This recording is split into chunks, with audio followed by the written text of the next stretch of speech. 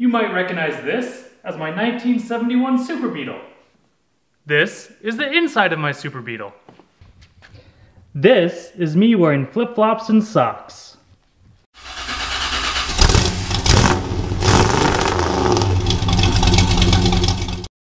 When my Bug was fresh off the assembly line, it had a rubber pad over the entire dash. It was put there for some US safety laws: don't get in a wreck and bonk your head on metal, get in a wreck and bonk your head on rubber instead. A lot of people take off that rubber pad because below it is the steel dash, which is the way the Bugs in the 50s and 60s were. When you take that pad off though, you have a problem. Your original air vents, well, they don't fit anymore because they're made to go on a piece of rubber. One solution is to track down some air vents from 50s and 60s Bugs because they do fit. Those vents can be hard to find.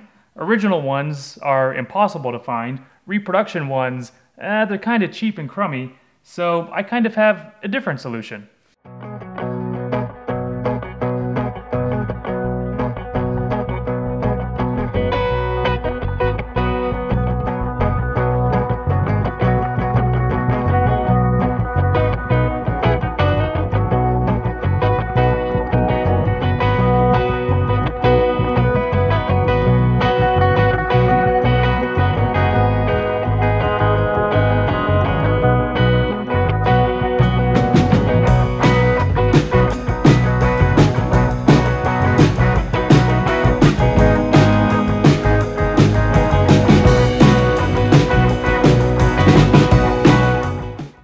This is my 3D printer, and yeah, we're just gonna print our own vents. It's not as hard as it sounds. When I first started designing my CAD files, I used this piece of software. It's from Autodesk, it's free, and it's called Tinkercad. And honestly, I think it's designed for children because essentially all you do is play around with shapes. You make shapes, you can make them hollow for reliefs and to make different parts, and really it's like using building blocks. This was pretty helpful and taught me a lot of the essentials of how CAD works.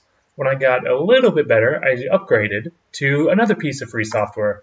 This one is called SelfCAD, and the only real difference is that I could make a lot more complex parts and complex shapes.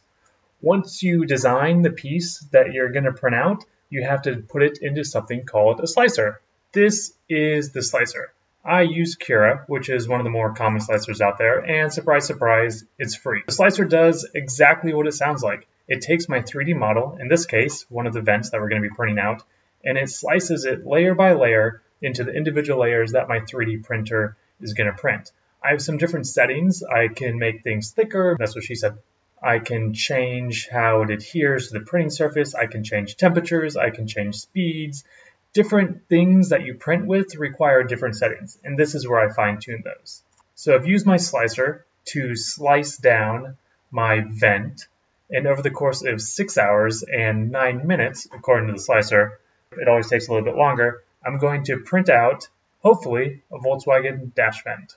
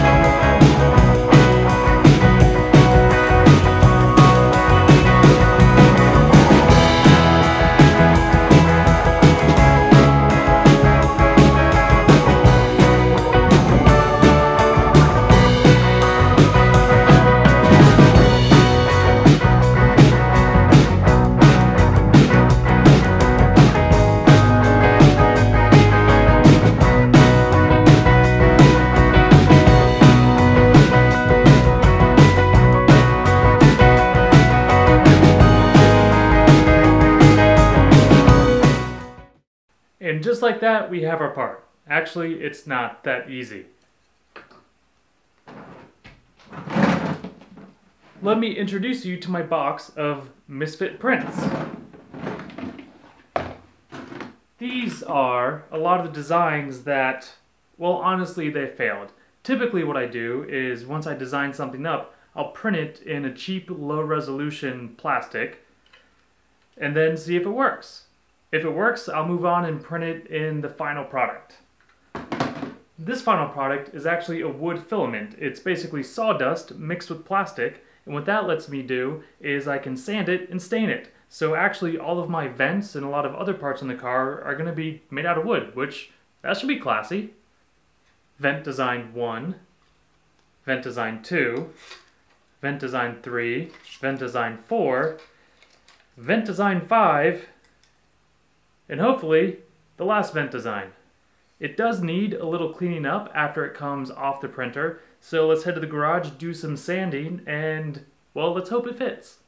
The part isn't exactly clean and ready to go when it comes out of the printer, even if it's just regular plastic and not this wood material that I'm working with. There's some little stringy things that you need to clean off usually, and then also, since there's overhangs on this, there are some supports that were printed to support the overhangs as the piece is being made. So I'm going to remove those, I'm going to clean up some of the stringy stuff that we have, and then hopefully we'll sand it down, stain it, and see if it works.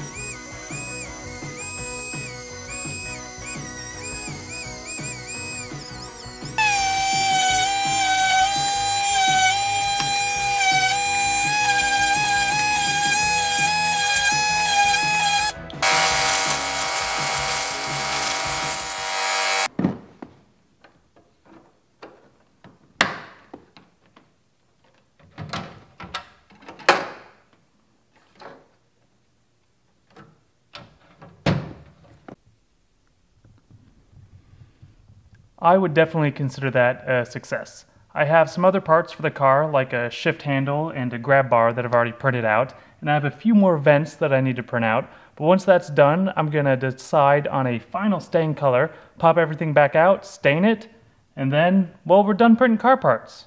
For now, unless I learn how to print a car. I found an 8th prototype vent, which is going to wind up in the trash with all the other failures.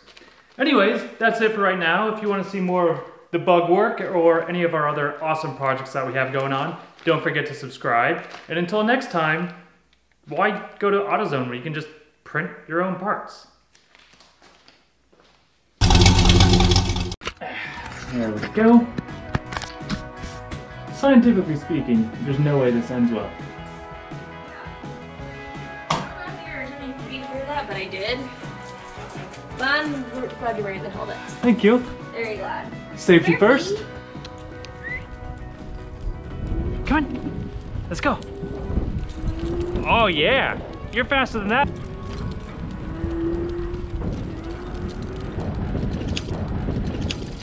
Who is that?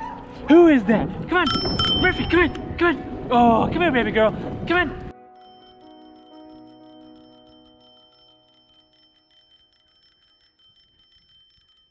Oh, Murphy! Murphy! Why are you faster than me? Murphy!